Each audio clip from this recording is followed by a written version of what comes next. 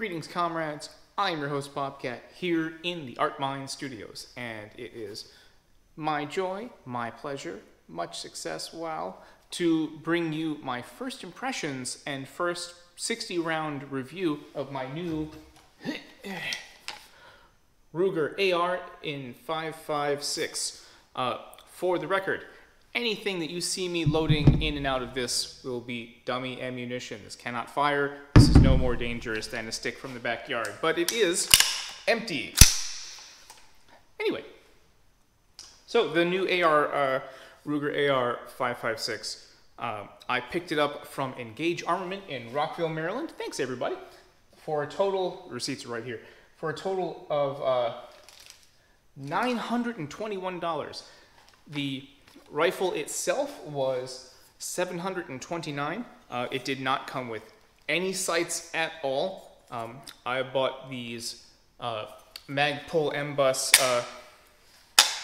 flip-up iron sights, and at a shop separately, I think I spent maybe like $60, $70 total on these. This is the Firefield Vortex, I think.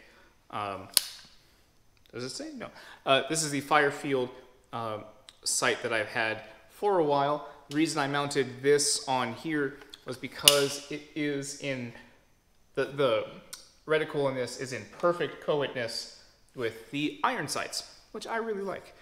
But the $729 for just the base rifle, and then another 100 or so for a Sig Romeo red dot sight, which I decided to put on my Ruger PC9 carbine rifle. And I decided to put it on this and not the AR, at least for the time being, was because I can look and see the red dot and look just below in this little bridge area, and look just below and see the iron sights on the carbine right below that. So all that together. Because this is the state of Maryland, this comes with a 10-round magazine. Again, these are dummy rounds, hence the blue tape, blue projectiles. But locks in nicely,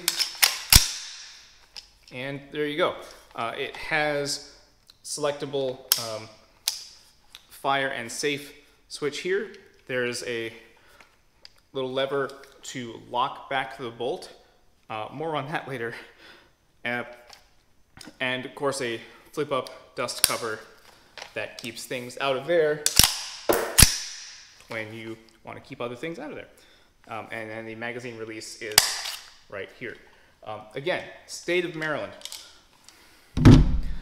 I can only purchase 10-round magazines in the state of Maryland. However, going just across the Potomac River, you can get your own Magpul 30-round magazines. Got a couple of these. Again, dummy rounds. And these work great. I haven't had any issues with these. In fact, I did most of the firing with this, and it worked great. I love this thing. My only criticism of this, the Ruger AR, is this. You hear that? This, the collapsible stock, feels cheap, sounds cheap. Rest of this, not so much. Solid metal. I think this is aluminum, upper and lower. Does have the polymer pistol grip. But I was surprised when I fired this that the recoil was so light, so light. You know, with a big old, grab one, with what seems to me a big old cartridge versus the 9mm cartridge that I'm used to firing, I thought, holy crap, this is going to kick a whole lot more than this. And it does not. Not at all. It was actually, as far as, you know, plinking at a range goes, a really great experience to shoot at. And speaking of ranges, I went for the first time to Cindy's Hot Shots in Glen Burnie, Maryland. I had a great time. They have plenty of inventory, very friendly staff, nice range, good facility. Tell them Bobcat sent you. Cindy's Hot Shots in Glen Burnie. Anyway, so this is the first, literally the first few rounds of this. I was just messing around with the pistol at 40 feet. I didn't really want to stretch things because it's been a couple months. But first 20 in 5.56, because that's what this is chambered in. And then I absent-mindedly bought a couple of boxes of 223 ammunition, which will fit, but has about 20 to 30% lower pressure and will fire safely out of the 5.56 chambered AR. And that was the first 20 on that. This was just having fun, again, at 40 feet with another 20 of 223, 223 on the bats, and then just sort of a mix of that. And it's been a couple months, so I'm a little rusty. This was all just with my Ruger Security 9 9mm pistol.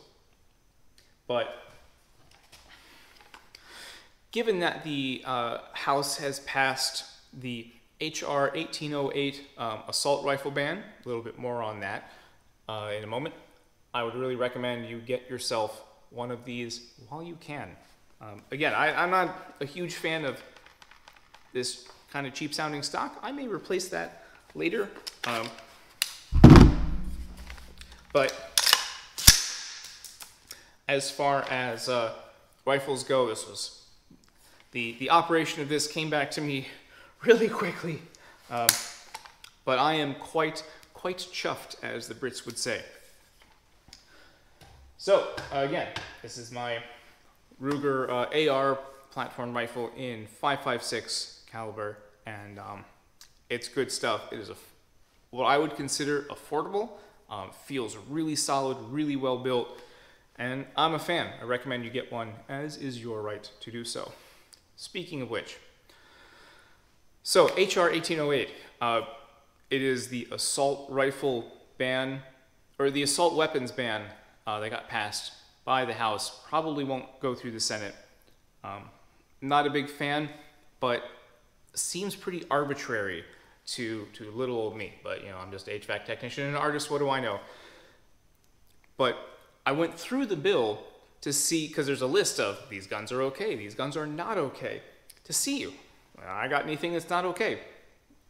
And this is what's interesting to me. Guns that are okay. My Ruger PC9 carbine rifle. This can accept 30-round magazines. Again, this is empty, but this can accept 30-round magazines with the Glock magazine adapter. Fires one shot per trigger pull as fast as you can pull and cycle this. I don't know the exact weight, but I stepped on a scale, and it weighs the exact same as Ruger AR in 5.56. I mean, like literally to the ounce, it seemed to weigh the same. This can take 30-round magazines. This can fire as fast as you pull the trigger. This is not allowed. This is allowed. To me, functionally, in a indoor mass shooting, close range mass shooting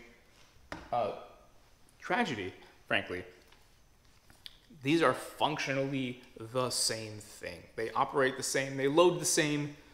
They don't exactly operate the same, but they load the same, they fire the same, they carry the same. These can do the same amount of damage. So, but this big bad scary gun, can't have it. This traditional looking rifle, totally okay. So to me, this seems a bunch of security theater. Again, the House has passed this, the Senate has not. If you feel, as I do, as a lefty liberal commie princess, that your rights to defense are being infringed, that you should frankly let your elected officials know that you are not okay with that, and your vote may depend very well on that. But that's really it. Again, this is the Ruger AR in 5.56. the first 60 rounds, well, 20, 40, 60. It is a really good rifle at a really good price point. And again, thanks to the people at Engage Armament in Rockville. Thank you very much for your assistance and your patience with little old me. But you should get you one while you still can. I hope you are safe and well fed wherever you are. I wish you mucho, mucho amor. Practice your dry fire drills and let your elected officials know what you think about the stuff that they do. They are super easy to contact. House of Representatives has a whole means of searching who your representative is, because you probably have several for your state. You may even have a couple for your zip code, as I do. The Senate, you only have 2 per state. Let them know what you think. Super easy to do. Please be kind and respectful. They are people just trying to do a job. But remember, they work for you, for us, not whatever lobbyists, whether from the NRA or from the manufacturers or from anybody else. They work for us, not for them.